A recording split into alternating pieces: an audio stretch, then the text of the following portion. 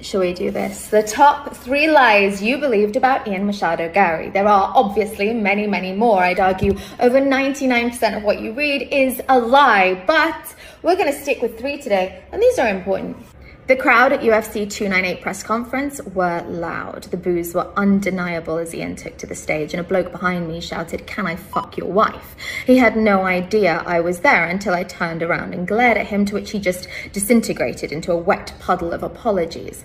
This tsunami of aggression towards the undefeated welterweight all exploded when former middleweight title holder and current multiple world bullshit title holder Sean Strickland read a clickbait headline but didn't bother to fact check or read the whole article. Unsurprising, gullible behavior, but why would we expect anything else? Why would we expect anyone to fact check? We're in an age of headline-only, attention-deficit consumers looking really to validate only preconceived ideas online. Bad journalism, bad people, and lazy consumerism are a perfect recipe for misinformation to explode and an unwarranted amount of hate to land on the shoulders of UFC's brightest prospect. So let's begin with lie number 1. Ian took his wife's ex-husband's surname. I can't believe anyone would accept this to be true, but the MMA community picked it up and ran a full marathon with it. In fact, some people are still running with it now, gripping on with sweaty, trembling fingers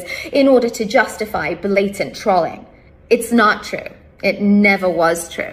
Machado is my maiden name. We added our names together when we got married. It's not that big a deal. Now that you know that it was a lie, you can kick yourself for believing it, preferably in the face. Lie number 2, his wife's ex lives with them.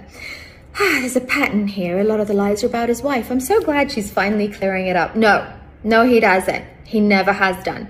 I find that a bit weird. I wouldn't want to, no. This lie was born out of the mouth of an MMA YouTuber desperate for clicks. When you make a channel entirely dedicated to your opinion on others, you have to somewhat admit that your own talent isn't enough. You haven't got enough to entertain. You have to talk about other people in order to stay relevant.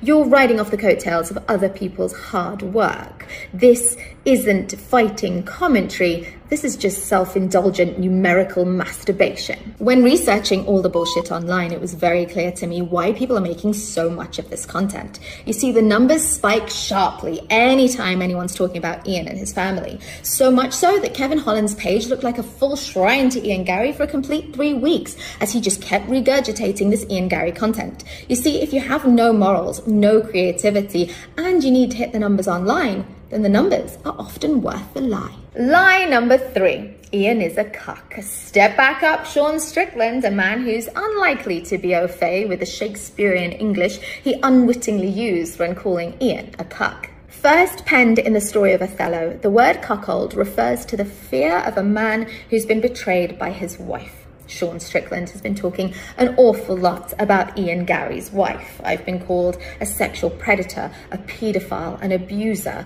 all by the man who alleges he suffered that exact abuse as a child growing up. In the Shakespearean classic, Iago tells Othello about Desmonda's adultery, and he blindly believes the rumors. It's serendipity, and not merely coincidental, that Iago was lying. There was no truth to the story at all. Othello, like the crowd at UFC 298, was cruelly misled by Iago's jealousy and insecurities. Othello was never the cuckold he was called. His wife was never an adulteress. And notably, when the lies were exposed, Iago was taken away to be tortured and killed. Thank you, Shakespeare. All right, succubus. I'll give you what you want. You talk about me, I'll give you what you want, attention. I don't want to call you by your name, because if we know anything about demons, the moment you start using their name, it gives them power, and that's all you want, right? Power and attention.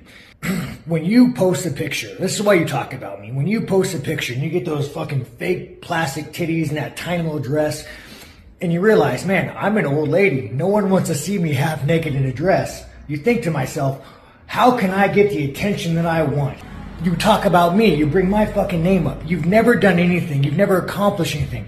The only thing you've ever done is seduce famous men. And let me tell you why you're such a despicable person.